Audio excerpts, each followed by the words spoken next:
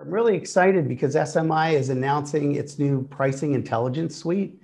And what the suite consists of are a couple of key modules. The first is digital CPMs based on our census level billing data. We capture over $90 billion worth of billing in aggregate. And what we've done with our digital CPM product is leverage our billing data to translate that down to digital CPMs at a very granular level. So whether it's looking at publisher level pricing or looking at platforms, obviously with the birth and growth of OTT and streaming, there's a whole new series and classes of video that weren't on the market before. So being able to get really good granular insights into pricing relative to OTT and streaming and video at large, as well as the second module, which is our linear eCPM product, which basically takes our unit rates, which we've kind of come the authority in providing TV pricing to the marketplace in the form of unit rates. And what we've done is partnered with the top measurement companies to express that as a CPM. So in essence, looking at TV inventory and being able to price it on an effective CPM basis based on different audience dimensions.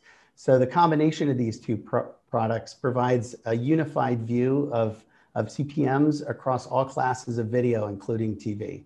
So you spoke about the sell side. What about the buy side? How do they utilize this?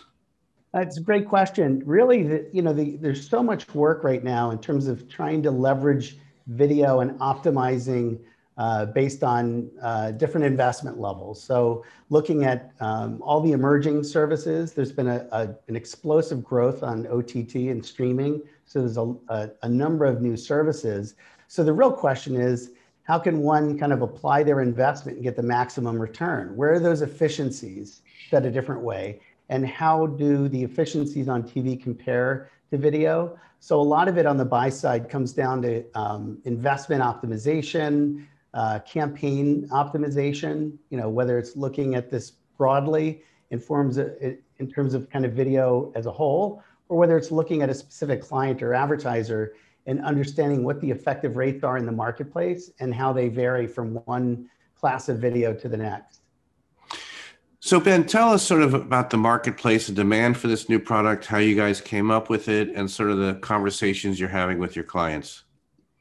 Thanks, Andy. Yeah, the marketplace, there really is a huge void on the digital side of the house in particular. The only kind of CPM insights that are available are either garnered through a survey or through some kind of qualitative research. So it's okay directionally, but it doesn't really help either the buyer or the sell side in terms of optimizing on a like-for-like basis. So what is really important about our pricing intelligence product is the fact that it's much more granular. So in addition to just average CPMs, we also look at different dimensions around those buys, whether it's targeting dimensions used to first or third-party data, demographic versus behavioral targeting, or whether it has to do with some of those taxes on the CPM, such as ad serving fees or campaign verification, ID resolution.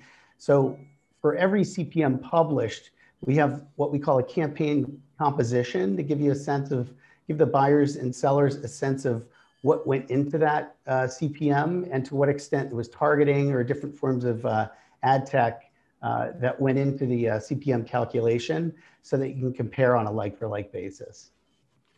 Great, and just tell us, Ben, briefly about SMI, what you guys are doing and kind of what the roadmap looks like. Well, we've obviously become kind of the authority for ad spend in the marketplace because we have kind of a near census, north of $90 billion worth of billing in our system.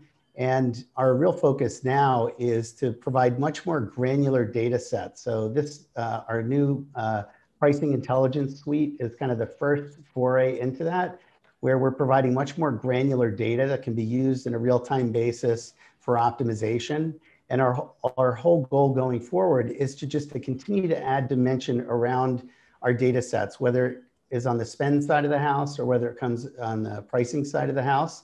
And then also to provide utility around the data. So if our clients want to ingest the data directly into their own platforms, whether they're inventory management systems on the buy side or on the sell side, or whether they're campaign planning tools on the buy side, that they can ingest the data and work with it in a much more actionable way than kind of conventional research in the past.